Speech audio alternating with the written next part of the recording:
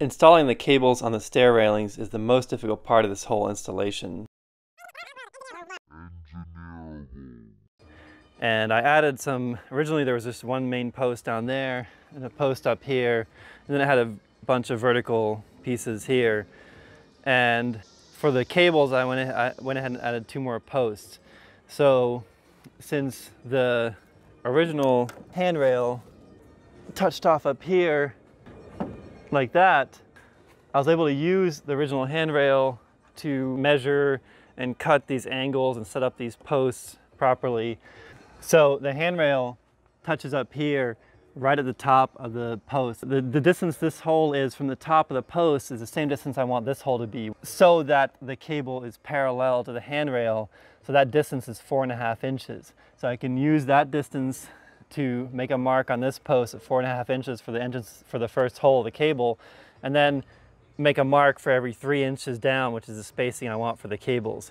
Now 3 inches at an angle is going to look a little bit spaced a little bit closer together than the rest of the deck, but I can't really adjust the spacing because it would look funny, like when I transition from 3 inches here to 3 inches down here. It just wouldn't look right, especially because the other side I had to transition from coming straight through the post to the angle. So I'm just going to leave it at 3 inches. It's going to look a little bit more compact than at the top, which is fine.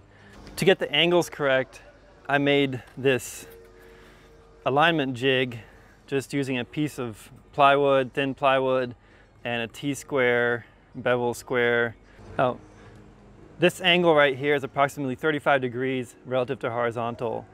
I first of all set it up here, and then just aligned it with the top of the handrail here to set my angle for this piece of wood, and then clamped it to the bevel square, and then I can slide down and make marks at different heights and make a mark at the angle for the cable where this is the entrance from above and this is going to be the exit down below. So I already have the marks for the entrance from above on this side here. I've already marked those at 3 inch intervals. So then all I have to do is line that up and make a mark here.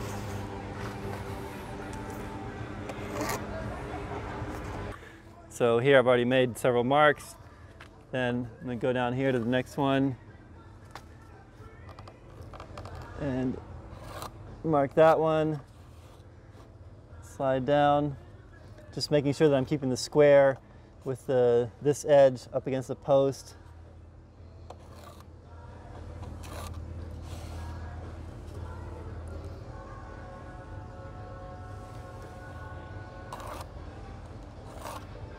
These really help adjust your angle as you're drilling, and also after I've marked them all, I can take the square and go on this side and mark a horizontal line across here that marks the center of the hole to drill from below. So you can drill from above, you can drill from below. I have mine, I just found it easier to drill from below, especially down here. I can't really access it from above, so I have to go from below down here. So here you can see how you take this angled mark, termination there, and then mark your center line for drilling on the post here.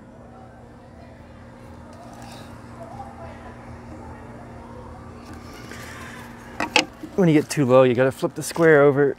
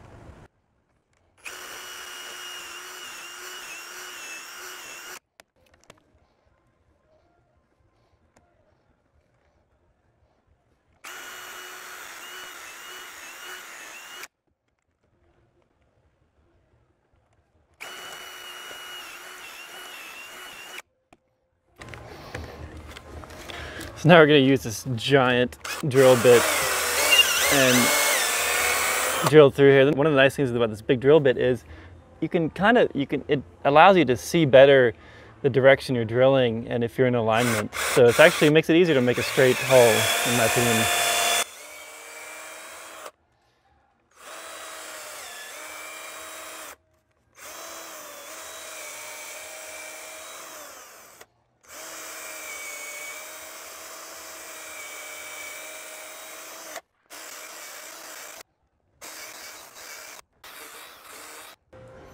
And then this hole down here, I couldn't reach it with that thing, so we're just gonna do this manually.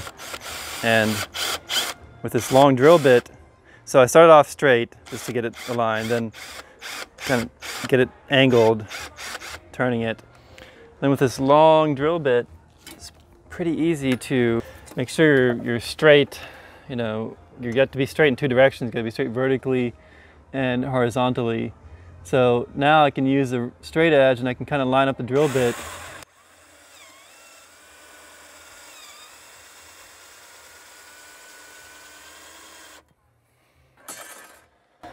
And once lined up, then you can just keep going the same direction.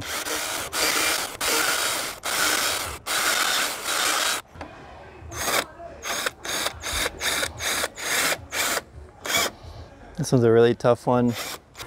The slowest one I was able to drill from the top, from above, and kind of bending the drill bit a little bit and get it to come out the bottom where I wanted it to come out there. So that one's tough to do. These are the wood protector ferrules, bushings that you can put into the wood posts to make the holes look nicer, and you could use this on every single hole, but it would end up costing a lot of money. But they look really nice. They're really well made, stainless. They look pretty. Nice chamfers on there. If you want to make your setup look really good, then this is the way to do it. But I'm only using it for places where I need the hole to be very strong. Like at the top of the steps, when the cable goes down the steps, the cable goes at an angle, or anywhere else you would have an angle. Like if you had some corner posts and the cable is coming out of an angle, then you could use these too. If you wanted to, you could add these to all the holes in your posts, but honestly, like, it's a lot of money. These are pretty expensive, so I'm only using them here where I need the strength of the bushing to keep the cable from digging down.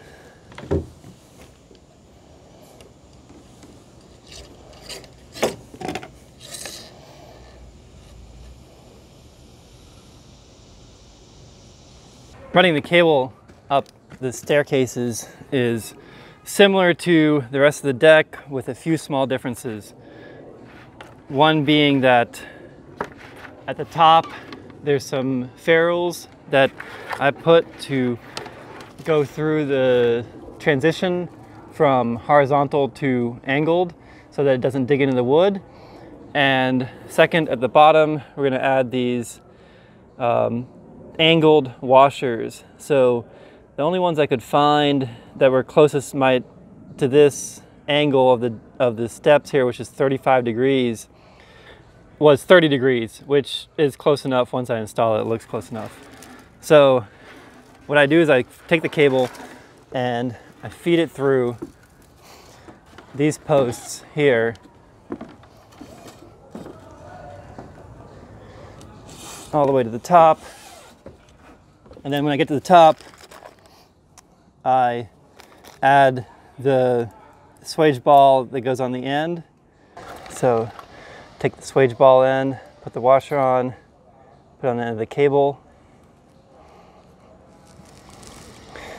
put it in here and just hold it in place and loosely clamp. Then you can hold the cable, bottom out the cable all the way down. Then you can start the crimp. And I like to be able to rotate the head because the cable is kind of coming down at an angle, so it keeps the cable nice and straight there.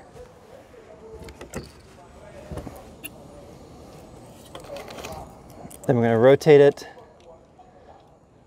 and do another crimp at 90 degrees.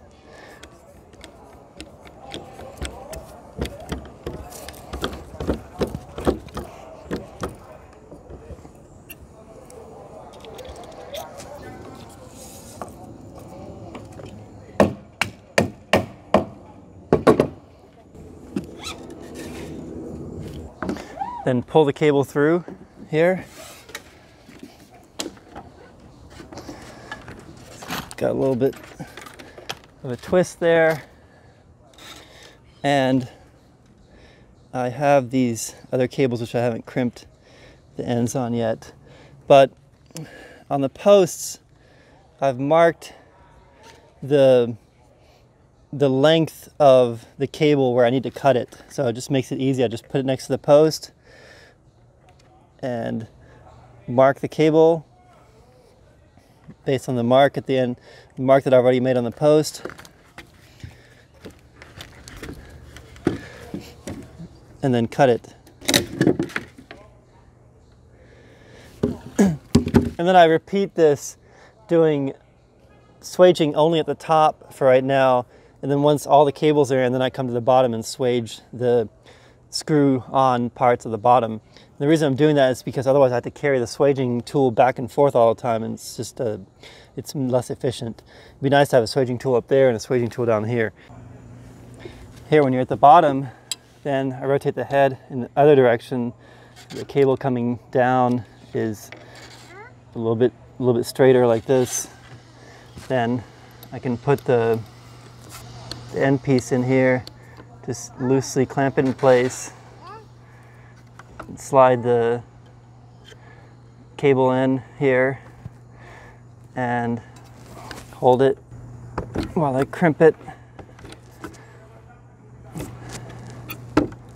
Rotate it 90 degrees. Give about 3 millimeters of space next to the other crimp, like that, and then crimp again. And now pass it through the post. So here's the other main difference with the steps is that we're going to be using these angled washers, and these are 30-degree angles. You can get them at a few different angles, like 30, 45, although it seems like the majority of them are at 30 degrees, which is like most steps. However, I measured my steps to be 35 degrees, but really it didn't make too much of a difference. They fit okay. Especially once I start to tighten them down, they're going to dig into the wood anyways, and you won't see that they're not 35 degrees. You won't see that 5-degree difference. The way these work, you take this angled washer, you put it on here, and put the nut on the end.